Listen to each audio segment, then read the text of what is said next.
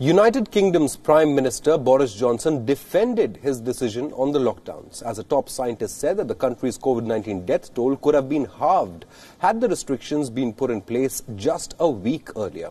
Johnson said that it was premature to decide if the lockdown was too late. With over 41,000 fatalities, Britain has the world's second highest COVID-19 related death toll.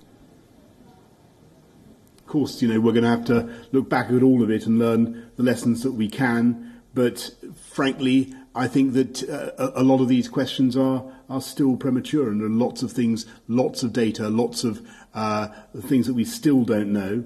And this epidemic has a long way to go, alas, not just in this country, but around the world. Boris Johnson was responding to remarks made by Neil Ferguson, who was a member of the UK government scientific advisory group.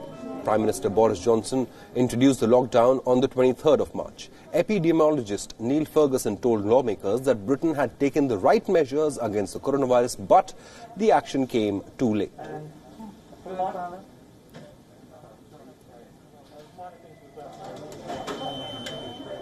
The epidemic was doubling every 3 to 4 days before lockdown interventions were introduced.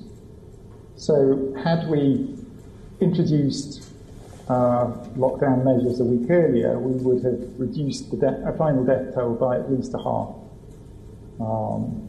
So whilst I think the measures, given what we know about this virus then, in terms of its transmission and its lethality, were warranted, I wouldn't second guess them at this point.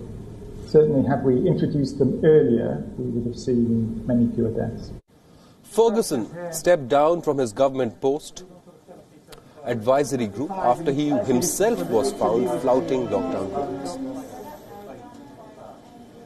Meanwhile, UK government has said that adults living alone as well as single parents will be allowed to meet others indoors. It will also not be mandatory for them to maintain a 2-meter distance. According to a report, Johnson is planning to scrap the 2 meters distancing rule in schools as early as September.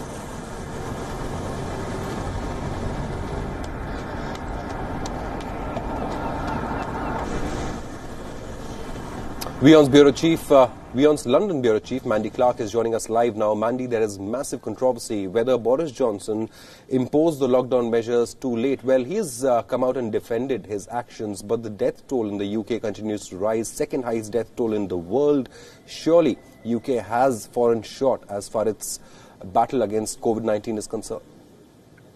Yes, and that's a major concern. Not only did that Britain had locked down too late. In many ways, that is historical. What the greater concern that we're hearing from scientists is now that they're easing lockdown measures too quickly.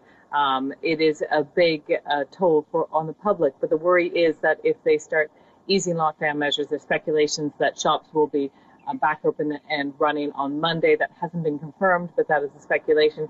If those measures continue to ease, then Britain might be hit with that second wave. And the biggest worry, of course, is not just the many lives that could be lost, but also how badly it will hit the economy. Currently, the Bank of England is forecasting a worse depression than since 1706, over hundreds of years. So the economy and more lives could be lost if lockdown measures are done too quickly. Right. Mandy, like the US, we saw massive anti-racism protests in the UK as well. Has there been any link established yet to those massive protests? We saw thousands of people on the road protesting against racism in society. Has there been any link to a spike in the number of cases and the large-scale protests that we saw in the UK? It's too early because those protests happened really last week and over the weekend, but that is the massive concern. They had broken, of course, lockdown rules. The rules were that no more than 6 people from other households were allowed there to gather, and of course 2 meters apart. That obviously didn't happen when the protests happened, and the worry is those mass gatherings could lead to a much greater spike more quickly. We just don't know if that will be the case because of the time it takes for the virus to be in the body. So that's another 2 weeks. And in 2 weeks' time, if we do see those spikes, it could be because of those mass protests. At the time, protesters were asked, isn't this dangerous to be gathering? And they felt that they felt more passionately about the danger of people ignoring Black Lives Matter movement than the coronavirus. So that's the decision the protesters took, but it could have very serious consequences to the public in Britain. Mandy Clark, thank you so much for joining us live from London, getting us all the latest updates on Britain's battle against